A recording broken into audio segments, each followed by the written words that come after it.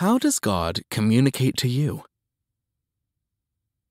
Lastly, before we speak about converting to Islam and what you need to know and do after converting, let's quickly go over how our Creator communicates to His servants, to you and me.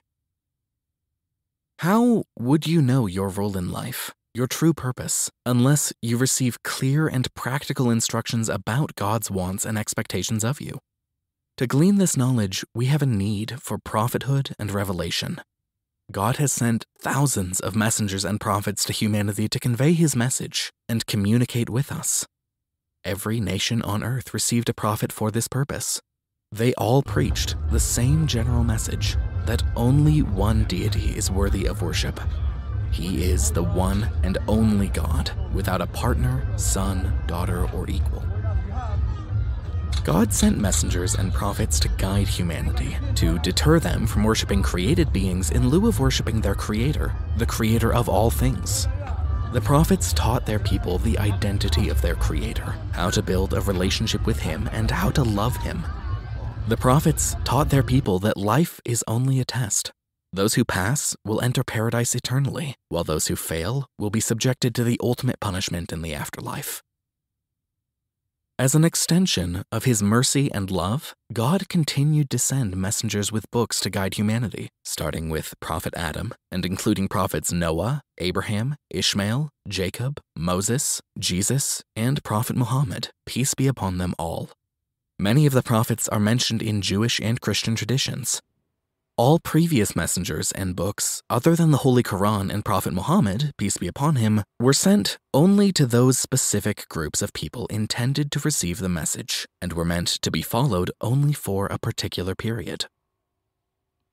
For example, Prophet Jesus, peace be upon him, was one of God's mightiest messengers, who was sent down with the same general message as the previous prophets. But he was sent to speak only to the children of Israel, the nation where he resided that existed before us, as their final prophet, because they were disobeying the commandments of God and veering away from the laws sent down by the previous messenger, Moses, peace be upon him.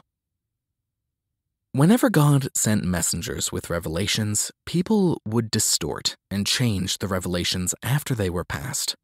What originated as pure revelation from God would be polluted with the words of men, myths, superstitions, irrational philosophical ideologies, and idol worship.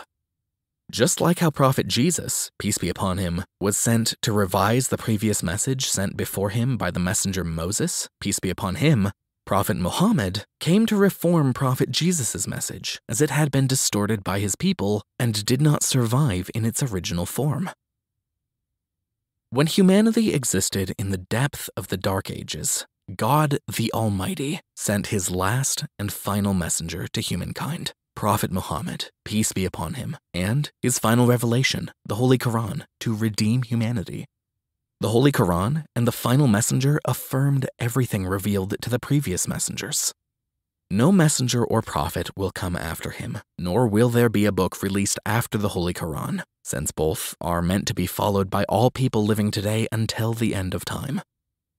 The Holy Quran is God's message to you, so read it. Prophet Muhammad, peace be upon him, is your prophet, so you should obey and follow him. Obeying and following Prophet Muhammad, peace be upon him, equates to obeying and following God, the Almighty, because God instructs you to follow the prophet sent to you. Contrary to popular belief, Islam is not a new religion that came into existence just 1400 years ago back in the 7th century. Islam has existed since the first moment that man set foot on the earth. Throughout history, anyone who practiced monotheism by submitting to the will of God and following their prophet was considered a Muslim. Human beings have been practicing Islam since the creation of Prophet Adam, peace be upon him. Islam is the only religion that God ever commanded humanity to follow. Islam, therefore, is the only religion that has ever been acceptable to and ordained by God. The final prophet of humanity, Prophet Muhammad, peace be upon him, was not the founder of Islam, as many people mistakenly believe. Instead, he was sent as the last and final prophet, one delivered from the hand of Almighty God to convey his message to our nation, the final nation. Islam is a continuation, the culmination, and the completion of God's universal and eternal message to humanity, as revealed to all of God's previous messengers and prophets.